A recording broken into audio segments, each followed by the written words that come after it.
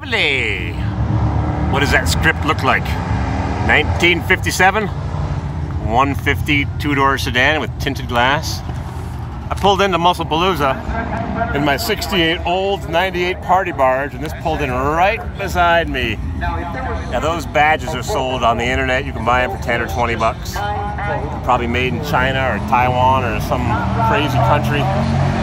But this fellow says it's an original Felix the Cat Chevrolet from Los Angeles, fuel-injected 57 Chevy that was going to be converted to a Black Widow. Real deal, period correct, beautifully restored. Got some wacko flat iron 4-speed shifter. No shift boot, just sticks out of the floor. This thing was made to rock and roll. It's got no radio ordered, no power steering, no power brakes, fuel injected 283 horse, back seat delete, heater delete. It's got windshield wipers, you wonder why. And it seems to be, according to the fellow who pulled in right beside me, a genuine fuel injected 57 Chevy. Now I am no 57 Chevy expert, and even far less of an expert on fuel-injected 57 Chevys, but somebody was by here and they said, didn't all the 57 Chevys, just like 55 and 56 before it, have a stamped steel arm that went across the top of the water pump and bolted to the frame? Now, I don't know, but he said this should have had that, and it shouldn't have had brackets welded to the frame and bosses on the block to hold on the engine mount, because they didn't have those until 58. Good question. Tachometer drive, Delco Remy fuel injection. I looked the car over pretty quick, and I don't know much about 57 Chevys, but I think those fuel lines could be tucked in a little nicer. And what did I see here?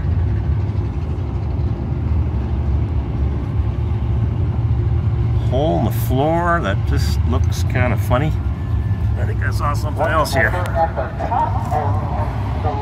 Patch in the floor over here.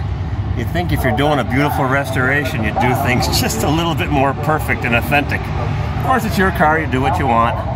Is there supposed to be a cross member like that? H-pipe? Well, some things are easily returnable to stock, but didn't these come primered and cadmium plated bolts, not zinc plated bolts, and seat belts just bolted to the floor with a big old washer from True Value? I don't know, it's been buffed, the primer's showing through. I'm no 57 Chevy expert, but you'd think if you're spending $92,000 and it's a show winner and it's one of a few hundred made and a few dozen to exist, then it would have better than a muffler store clamp on the frame with a nut and bolt and some weld marks on the frame from something or other. I don't know. I guess I'm just too fussy. Those long U-bolts on the spring perches that hold the leaf springs to the axle. Just go to the junkyard and get some factory power pack exhaust tailpipe clamps, so you clamp the tailpipe to the correct spot on the frame. So it might be real close. It might be a genuine, authentic Felix Chevrolet 57 Chevy that was going to be converted to a Black Widow. I don't know that, but I do see a few little defects. Just a few.